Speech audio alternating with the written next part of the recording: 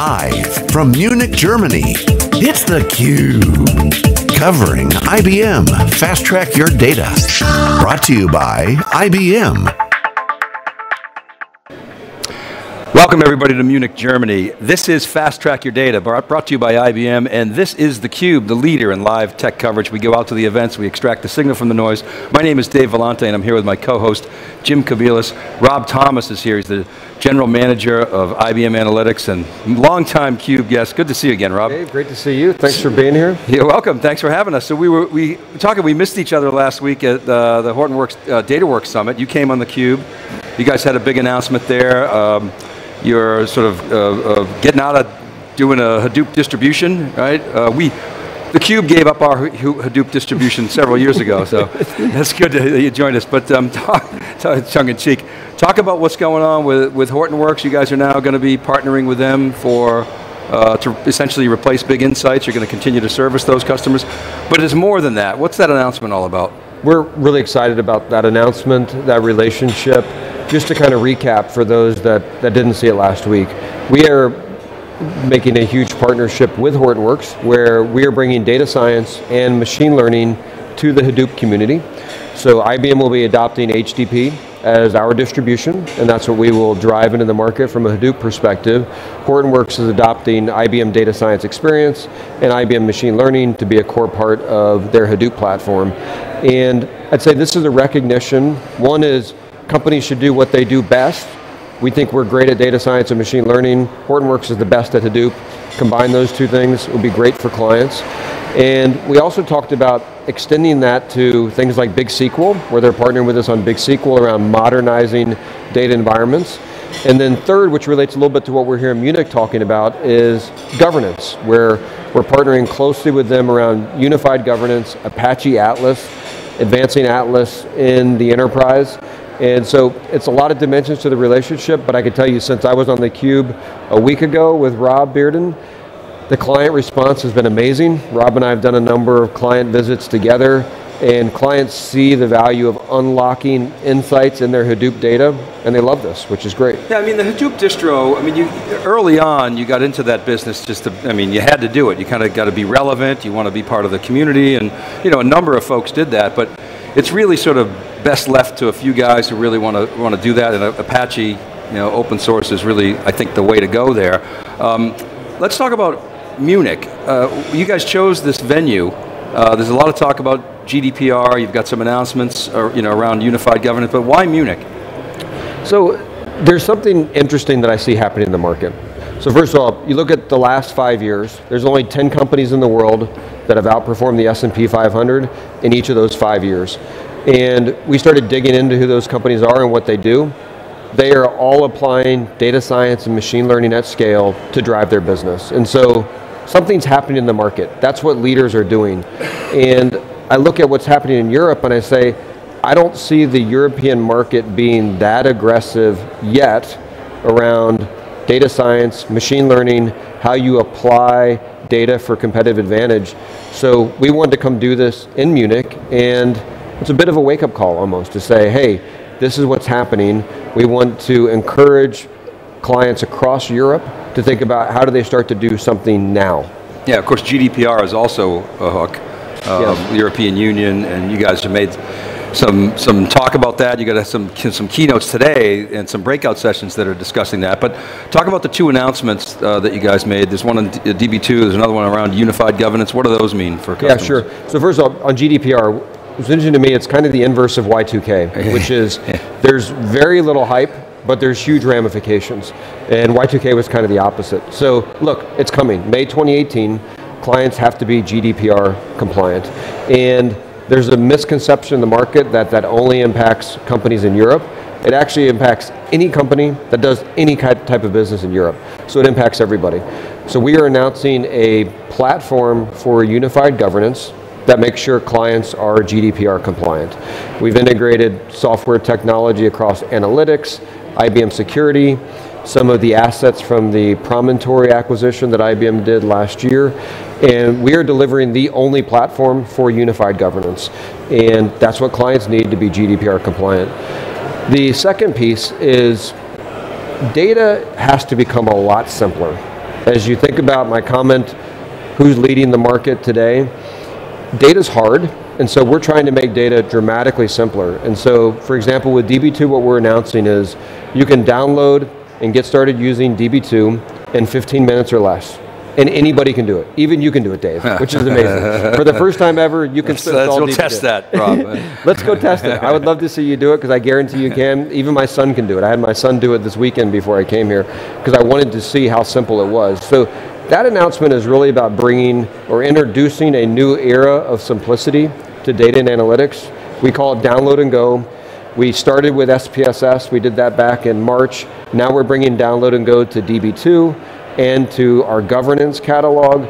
So the idea is make data really simple for enterprises. You had a community edition previous to this, correct? Or it was we did, but it wasn't this easy. It wasn't simple, okay. Not anybody could do it, and I want to make it so anybody can do it.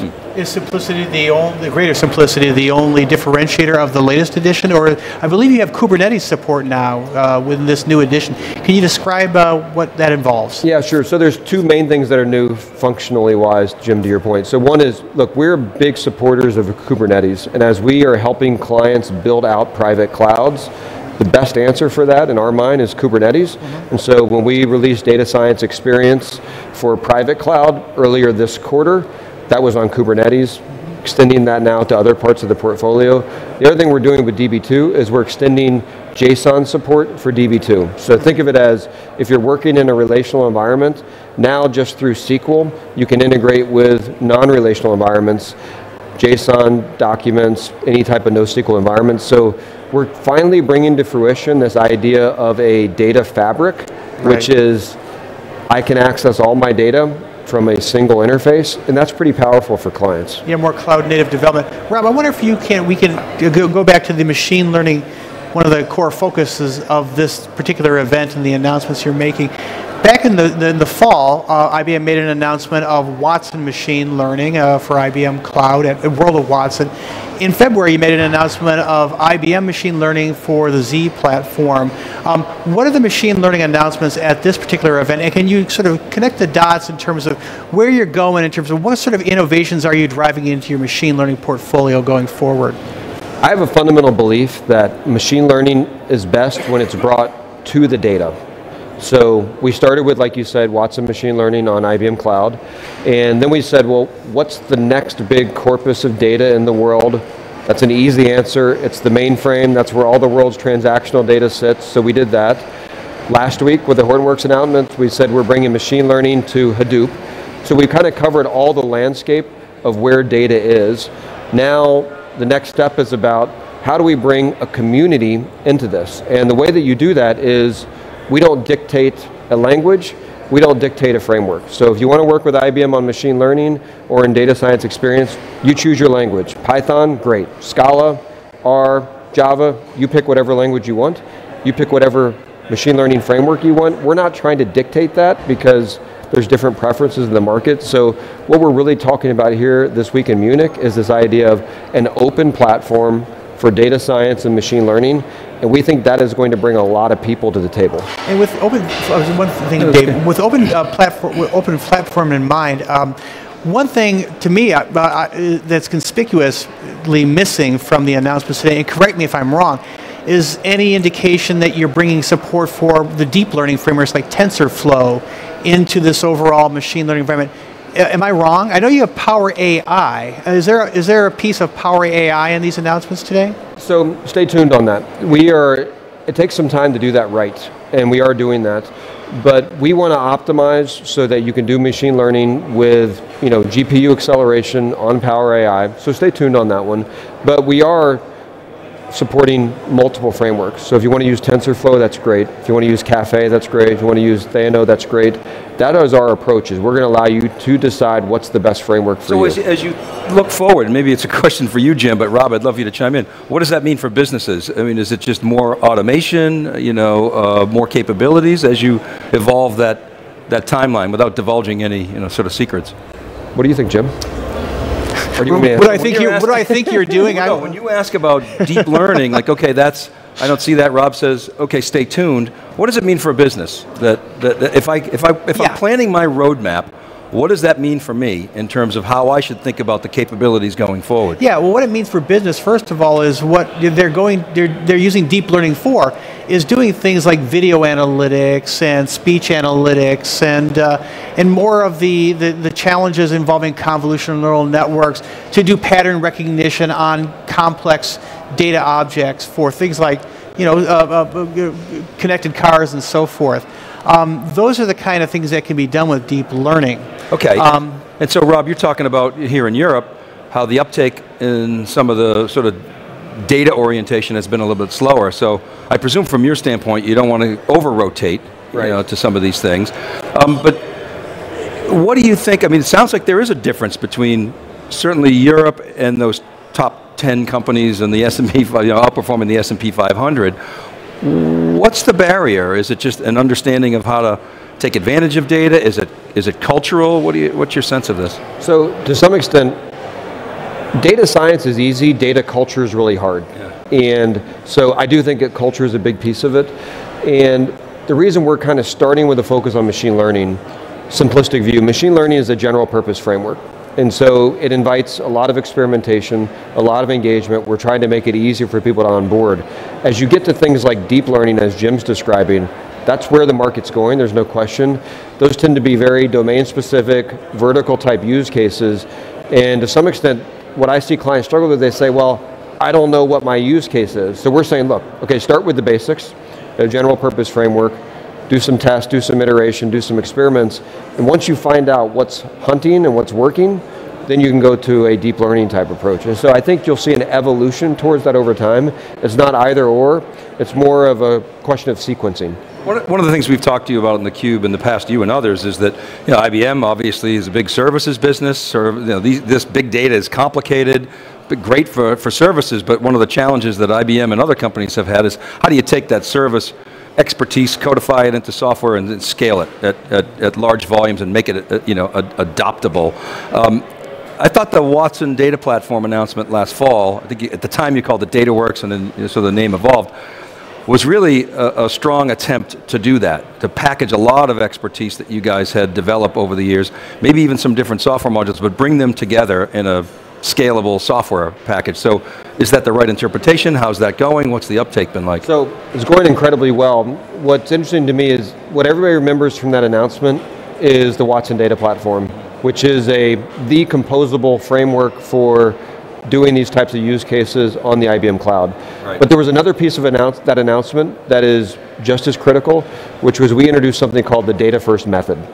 And that is the recipe book to say to a client, so given where you are, how do you get to this future on the cloud? And that's the part that clients struggle with, is how do I get from step to step? So with data first, we said, look, there's different approaches to this. You can start with governance, you can start with data science, you can start with data management, you can start with visualization. There's different entry points. You figure out the right one for you. And then we help clients through that. And we've made data first method available to all of our business partners so they can go do that. We work closely with our own consulting business on that, GBS. But that to me is actually the thing from that event that has had, I'd say, the biggest impact in the market, is just helping clients map out an approach, a methodology to getting on this journey. So that was a catalyst. So it's not a sequential process. You can enter, like you said, wherever you want, and then pick up the other pieces from a maturity model standpoint. Exactly, right? Because everybody's at a different place in their own life cycle, and so we wanted to make that flexible. I have a question about the customers' use of Watson Data Platform in a DevOps context. So are more of your customers looking to use Watson Data Platform to automate more of the stages in the machine learning development and training and deployment pipeline? And do you see, IBM, do you see yourselves taking the platform and evolving it into a more full-fledged, automated data science release pipelining tool, or am I misunderstanding that? No, I think you got it right. I would expand a little bit. So one is, it's a very flexible way to manage data. When you look at the Watson Data Platform, we've got relational stores, we've got column stores, we've got in-memory stores, we've got the whole suite of open source databases under the Compose IO umbrella, we've got cloud, so we delivered a very flexible data layer.